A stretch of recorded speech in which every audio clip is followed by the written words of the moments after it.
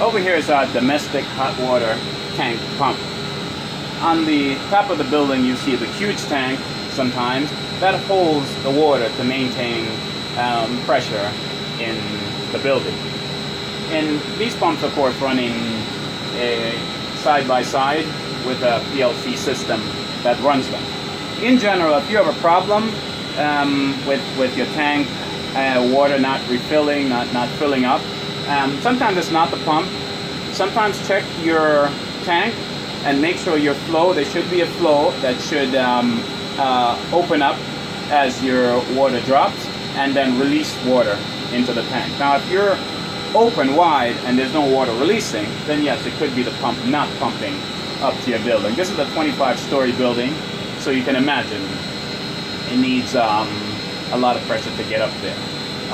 But if your pumps are good, then your flow sometimes is a problem, and you may need to check that, replace that, depending on what type of flow you need.